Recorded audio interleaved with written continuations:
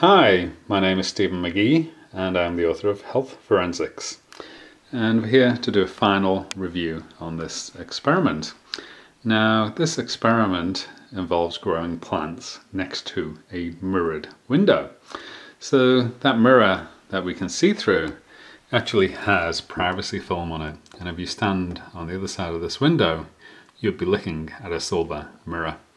So I was wondering how it would affect plant growth. So I put these two plants, these are Dieffenbachias, next to the window. This one was placed here in September 2014.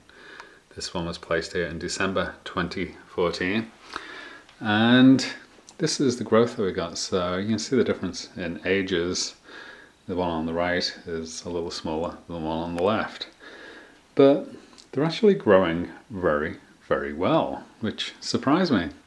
And in particular, this is showing about the best leaf growth I've ever been able to get from the Dieffenbachia in my home. Now, my home is near to 3 transmitting antenna towers that transmit radio frequencies into the area, and they're about 2,000 to 2,300 feet away. And it's also filled with radio frequency transmitting utility meters. So these plants are grown in a very high radio frequency environment. Anyone who grows the Dieffenbachia will recognize that these are not fully grown. And that's because of the radio wave fields that they're being grown in. Radio wave fields deform and retard the Dieffenbachia. So I've never actually managed to get the Dieffenbachia to exhibit its full growth, and its full growth normally will fill the entire hand. And that's what the plants come into the home looking like. They have leaves that completely fill the hand. So these are about half size, but they've got all the patterning, and they're 2 different varieties. And these 2 varieties exhibit very comparable growth patterns in my home.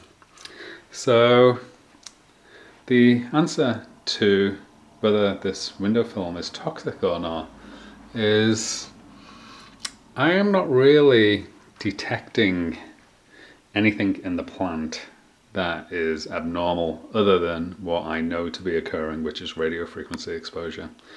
And I suspect that if these were placed next to this window without the radio frequency exposure that the community has, that they would actually exhibit their normal growth. And that gives me some confidence to actually say that this mirrored privacy window film is probably not that biologically toxic. I'm not saying it's completely safe, but the toxic effects of it, certainly to the Dieffenbachia, appear to be very hard to detect. And that was the final conclusion of this experiment. If you want to find out more information on health, you'll find it in Health Forensics, and I wish you the very best of health. Thank you.